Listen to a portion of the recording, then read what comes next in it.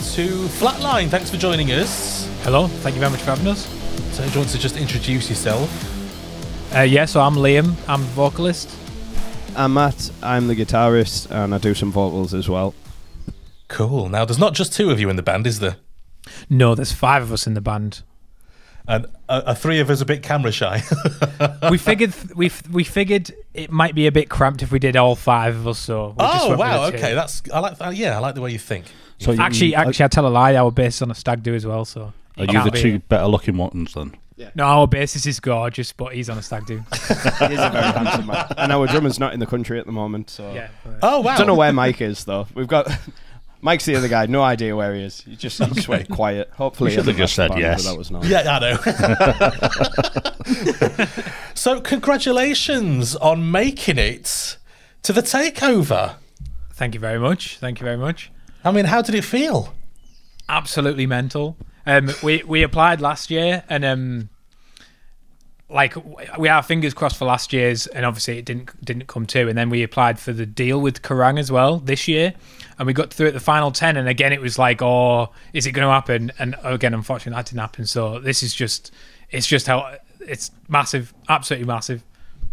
I cried my eyes out when I found it. Did you? Oh. Yeah, so like I just processed it really weird. Like I was at work and I got the text and I was sort of like, oh great. And then I went on a walk at lunchtime and I just remembered like playing guitar when I was 12, being like, I'm going to play Download one day. Then like I gave up on that when I was like 18. And I was just on this walk and I was like, 12-year-old me would be so proud of me. Crying. Oh, that's so nice. I mean, it means so much, doesn't it? Because as a band, it's the one place you want to get to, isn't it, really? Oh, absolutely, yeah, absolutely. It's the final boss, really, isn't it? In it. What about you, Liam? Where were you when you found out? So I was actually on my lunch break, and I work with my dad, so we went out to Morrison's, got a meal deal from Morrison's, Mexican chicken sandwich, nice. nomadic yogurt pot, and I think it was a Red Bull, but I can't remember. We'd got the message from Hevs as we were just driving to go and eat it, and I just like dropped my phone and started slamming his dashboard, like, playing Download, we're playing Download. Oh my God. I was going to kill Liam because when we applied last year, Liam was keeping an eye on the view count of our videos, and so honestly he kept hyping us in the group chat. He was like, boys, we're still getting views, and I was like, Liam, stop. And then we never got it, and like he was doing the same again this year, and I was like, Liam, I'm gonna mute the chat, like shut up. Stop it. I was getting really wound I up. think the final straw, like you'd said that literally the morning that we'd got told. And then like at lunchtime I'd been like, boys, I told you, and then just sent a screenshot of the message. Oh, it's class. Wow. Oh my God. So, have you been to the takeover? Have you seen what you'll be doing? Yes. So we both went to Download last year. We both got in relatively late because of obviously the mad traffic, but we managed to catch some of the bands. And we've already seen October Ends prior. I'd seen October Ends prior because they're from around our area and we know the bassist. And yeah, absolutely class, absolutely mental. And both have been going to Download for years and like catch snippets here and there. It's ridiculous that we'll be doing it this year. I mean, it's a huge stage, isn't it? Oh, it's absolutely enormous. If it's the same one as last year, which I assume it probably will be, absolutely mental. It's like probably as big as the third stage really at Download. Easily. Oh yeah, easily. It's like 6 foot high in the air as well. It's really ridiculous. I mean, are you going to be brave and do what some of them did and jump off into the crowd? Well, I've read some of the info pack we've got, and it says you're not allowed to do that. So I'm not gonna do that. Definitely not gonna do that. That would be naughty. We're not about being naughty in Flatline. No, of course not. So you're from the northeast? Yes. Shithole. Oh really? You're not going to pick it up? Do we have strong accents? People say we sound like Geordies quite often, and I can't understand Geordies, so I hope not. You've got a little twang. I wouldn't say it's overly strong. I thought that when I went to uni in London, I was speaking to someone at a party, and they were like, "Sorry, mate, but I can't understand a word you're saying." And I thought, I've not even a strong Teesside accent at all. You just made the listeners think you are the poshest man on the planet going to uni in London. Can't be in a metal band with these university-educated London students. What did you study, just out of interest? I studied audio engineering. Goat slaughter. Sorry. Goat slaughter. Should have said that. You would have brought it back, wouldn't he? No, I did audio production. Really? A man after my own heart there, audio. Yes. It's quite a geeky subject. Yes, have you heard of SAE Institute? I'm going to say, yes, I have. Okay, never mind. But yeah, it was there that I went to. Cool. All right. And I want to know about your music. Tell me about your influences. Oh, go on. You can take this. Oh, no. So I have a really eclectic taste. Like, I like everything. Like, I like, well, System of a Down. I like Kylie Minogue. I like Slaughter to Prevail. I like the Black Dahlia Murder. I like, honestly, like, I don't know. When I write, if it sounds good, I'm happy. These guys will tell me it sounds terrible or good, and then we'll roll with it. Like, I can take it. So, yeah, I mean, as probably a lot of people our age, we're late 20s, early 30s. My gateway band was Linkin Park, and forever till I die, I'll be my favourite band. But I don't want to get too deep into it, but like when we released our last EP, the Flatline, like it's just the self-titled EP. We called it the self-titled EP because all three of the songs are like totally different, I think anyway. So the first one we released, Break the Cycle, is like really like not punk at all, but like a bit more raw, a bit riffy, bouncy kind of sing-along chorus. The one after's got weird 8-bit sounds in it. It's got weird like super low vocals, and then the one after it's like really techie, and again like a big ethereal kind of open chorus. So you've got, I don't know, like While She Sleeps and Error and Alpha Wolf. I think there's the three main bands I'd say would relate to those songs. Wow, for me anyway. Yeah. I mean, it's amazing, isn't it, how all these different influences come together to make one sound, which is... And all three of those bands are playing at Download this year, so buzzing. Absolutely buzzing. Hey, that's your prize, isn't it? You know, Fun you fact, get to go. Yeah. It's actually Liam's stag do at Download. Like, we were going anywhere for his stag do, and then this was like the icing on the cake. So. It'd be class. It'd be class. So if you catch any of us on the Thursday walking around in a Disney princess costume, you know why. You told us this, boy. 12 of us dressed as Disney princesses on the Thursday, so yeah. I was just planning on just literally doing absolutely fuck all on a Thursday, but now I'm going to invite myself to your stag do. Disney princess search. Who are you being, Belle? Is it Belle? I'm Belle from Beauty and the Beast, yeah. Oh, can I be the Beast? You can absolutely be the Beast. It's uncanny, isn't it? And then Matt is Tinkerbell in probably the sluttiest Tinkerbell outfit you've ever seen. Hot. No one really wants to say that, but Download's getting it, so... Well, not no one. Tinkerbell's not really a princess, but I wanted to be I wanted to be Tinkerbell, so... Why not? Who doesn't? Let's be honest. So, how did you guys get together? So I'd try to form some bands when I was in uni, and it just never really came to. And then I came back from uni maybe like 2017-ish, and was trying to find bands for a little while. And then I'd got together with our old drummer and current other guitarist, just on a whim, just like, oh, do you want to get together and meet up and see if we've got any ideas? I didn't know them prior to that, but through a mate of a mate had known them. And just kind of went from there. And then I remembered, there was someone I knew in college who used to play bass, which is our bassist Luke. So I messaged him and he was like, yeah, go for it. And then we finished the lineup towards the middle of 2019, I think. Then released our first song at like the end of 2019. And then obviously COVID hit like a couple months after. So then we were just, I think we'd released one song before COVID, then one song just as COVID hit. And then it just halted us for a while. But yeah, then we've kind of a bit moved on from then a bit. We've had a couple changes at guitar, a couple changes at drums, but I think our lineup right now is pretty fucking solid. Liam completely pinned me down, like like really, like I was in another band, and it was just a night out, and I don't even know how I didn't really know Liam, but he was so drunk.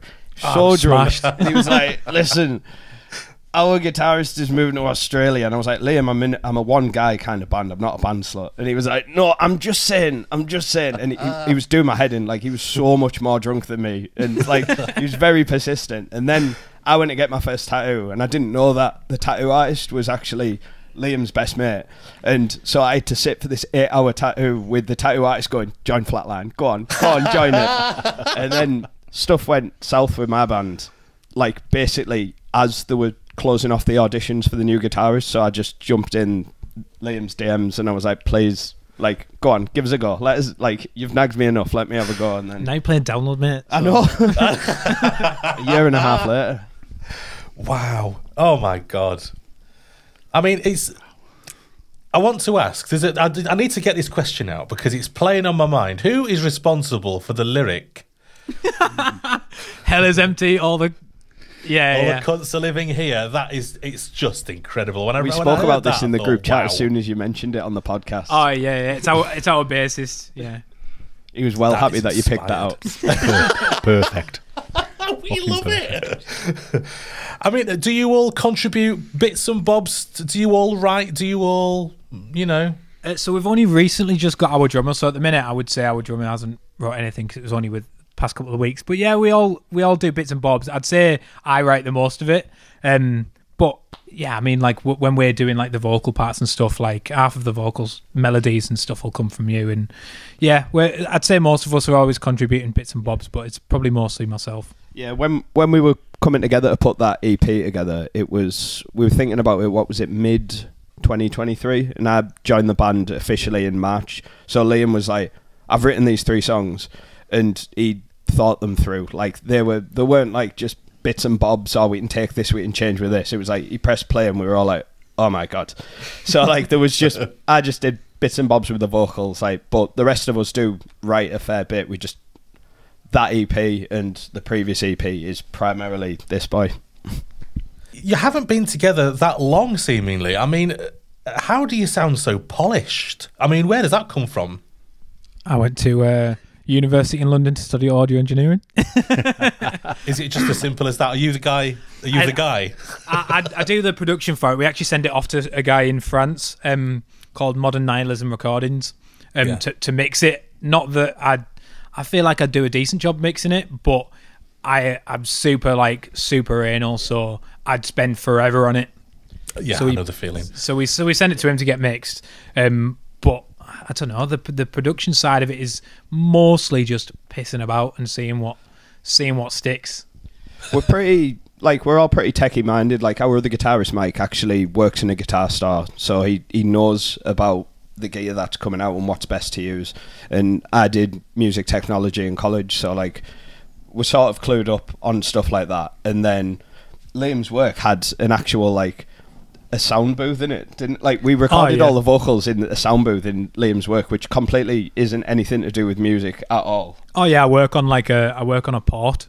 Doing like logistic stuff, and for some reason when we built this new office, they've put a music room on the top floor that's all soundproofed and audio like acoustically treated, and no idea why, but I utilise it quite a lot. No one else in the company does, but I do. God, that's lucky, isn't it? It's good, isn't it? Well, I mean, somebody had that in mind. Someone's got a plan for that place, haven't they?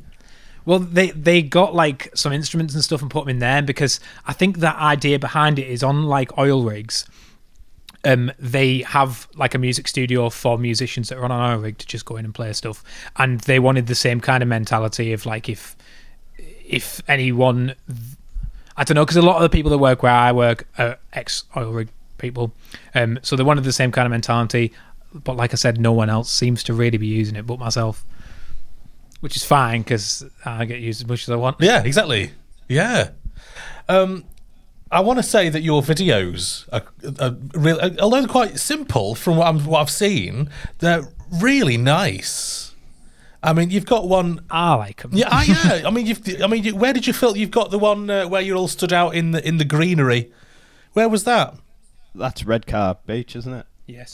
That's honestly, we just used our friend, like local suppose, videographers, like for all that stuff, and then we just picked. Look, it was very DIY, so it means a lot that you'd say that. So like, oh yeah, I'd be buzzing. It'd be buzzing. Beautifully shot, absolutely beautifully shot. Yeah. It was actually what Mike told me the other day. He said that it's actually somewhere where the 1975s filmed a music video back when they first started. So one of their first music videos was filmed in the same spot. Right. Well, Liam's a massive 1975 fan as well. Oh yeah, I like the 1975. All that bullshit about metal and Linkin Park and so yeah. They're class. I mean, I'm really impressed. I mean, I'm just appreciating all the effort that you've gone to make Flatline. You know, that video on the beach was a nightmare, by the way. There was like, because it's Redcar, there was like chavs riding around on motorbikes. Like, honestly, you having to stop a take like midway through because there's someone drifting a bloody drift. Yeah, he was like stopping, like rev his engine and stuff. And we're like, oh wait, like we're playing it. There's a drummer in the middle of nowhere drumming, and all you've got is like a guy revving his engine. Oh god, like dirt bikes racing around. So where do you want to get to? And what sort of I mean, who would you compare yourself to in terms of where you want to get to? Oh, it's a funny question, because I think once upon a time I would have just said like, oh, headline download, like that would have been it. But I think even just playing download now, like that doesn't mean I'm going to then play download and then disappear and think, oh, it's fine. But like that was the dream, really, play download, and we're now playing download. So I'd like to think it's just up and up and up from there. If we can play download and get ourselves on the main lineup as well, that'll be for me. That's like I don't like working in long-term goals because I just give up. So like the next one is like either Friday, Saturday, or the Sunday, any slot, like 12, like first thing where everyone's hungover, everyone stands still, squinting, moody, like on the Saturday. I don't mind, like just a slot on the Friday, Saturday, Sunday would be ideal. No, like you said, it's probably better on the Wednesday anyway because everyone gets there and is just ready to go ham. Yeah. One of the first bands that they will see at Download. I mean, yeah. You've got a lot of eyes on you there, a lot of eager eyes. You know. So, other than the influences you've mentioned who would appear on the bill this year, who else are you looking forward to see this year at Download? This is a tough one. Easy one. I've got so many that I want to see, and I don't know if we're going to see him because it's Liam's stag do, and there's 12 other lads who's just going to be dragging us to the bar every 2 minutes.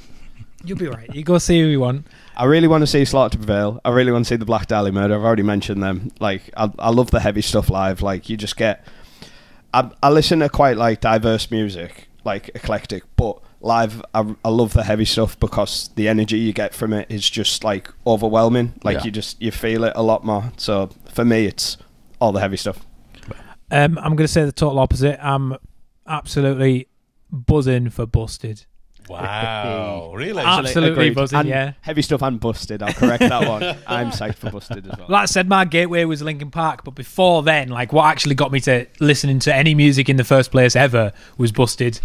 And I remember the day when they broke up. It was like January 2000, was it 2005 or was it? I can't remember. Did you cry?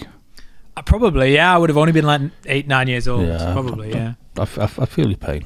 I did have their album. I had a present for everyone. It was a banger, that album. Great. So yeah, probably Busted. But then, like I said, the other ones that influenced, like I really want to see Alpha Wolf, While She Sleeps, Error, Shikari are a massive one for me.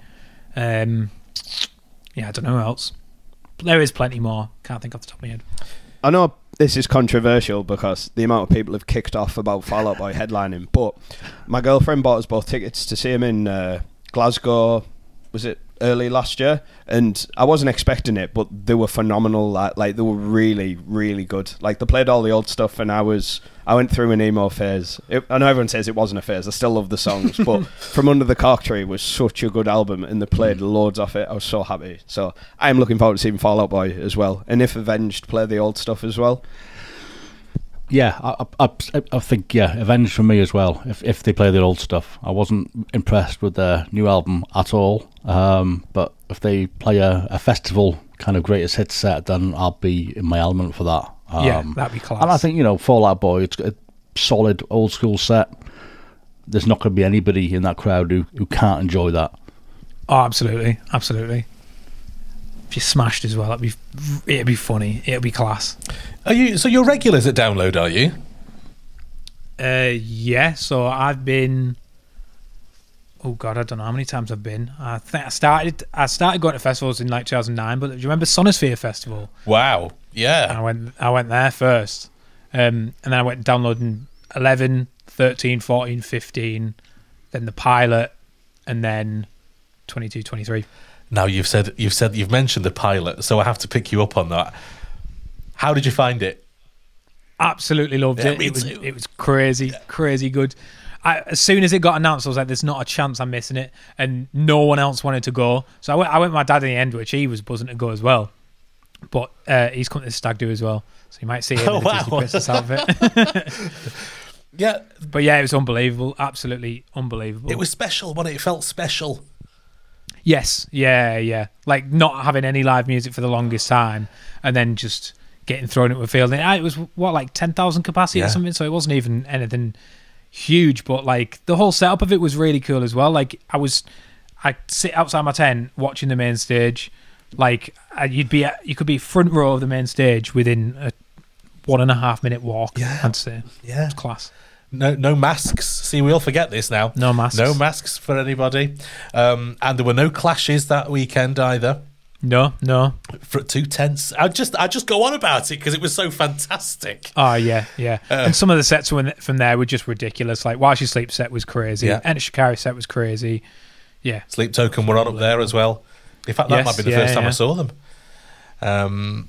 Some fantastic performances. Cassiette was Cassiette there? Can't remember. Oh, I can't remember. I think she was actually. Yeah. I think so. Yeah. Brilliant. We've had a few downloads since.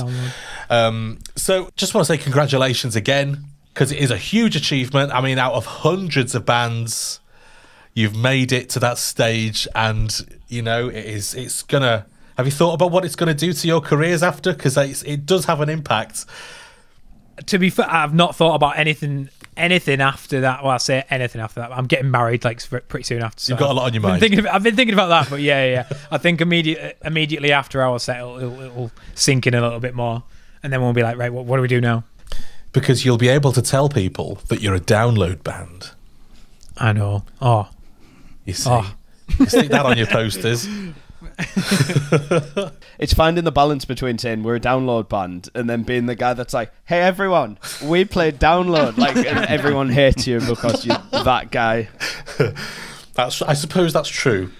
But to be fair, sorry to keep this going, but our kind of scene in the Northeast, I would say, there's never been. It was probably pretty good back in maybe 2012 or something, and then it kind of teetered off. But now, as of last year, and I say as of this year, in fact, you'd have October Ends, who played last year, Rituals, who won the deal last year. They're from Newcastle, and now obviously us. So it'd be cool to see some more like Teesside bands playing it next year, maybe on the takeover. That's a question I want to ask. Actually, is what's the scene like up in the Northeast? It historically hasn't been great, but the past couple of years there's been loads of bands coming in left, right, and centre. Like I said, October Ends and Rituals been going for a little while, but both those are fantastic. Hold on, let's name drop some more bands. Liminal, they're great. Liminal, great. Culturist, Monarchs. Yeah. Else? Negatives. Why haven't I said Negatives? Negatives we absolutely love those boys, and they are amazing. Like they are. Like when I first saw them, I was like, "How are these a local band? How?" They're unbelievable. So yeah, it is getting really good nowadays. Bit competitive, or you're all friendly? Oh, I'd say we're all friendly, yeah. But at the same time, Negatives. very competitive. Because we're like those bands that we've name dropped. I wouldn't say they're a million miles from us genre wise. Like I'm very, very happy for them. Oh, we forgot Motions. Motions are fantastic as well. But we're all sort of metalcore, tech, that sort of along those lines, and would probably sit comfortably on a lineup with them. So when I rock up at a gig, you don't want to be the band that people are like, oh, they were better than them. I thought that you want to be the band that everyone's like, oh my god, they were amazing. So obviously we're going to play our best, and we'd like to be the best, but we're still happy for them. It's sort of a weird one. Yeah, I'm competitive, but I love them all. Well, you've got a You've got the takeover. You've got download. You know, there's a few things that puts you up there. So if you were being competitive, that's what you could say to them, you know. Yeah. But yeah, thanks ever so much for taking some time out with Festpod. We will see you backstage on it's the Doghouse stage, isn't it? I always try to, because I always get confused. Is it Dogtooth or Doghouse? Dogtooth, yeah. Doghouse. It's the Doghouse. But we'll see you there anyway for a quick chat. Hopefully, if you have, if you've not exploded after performing, we'll have a quick chat with you then as well. But thanks ever so much to you both. Thanks. Perfect.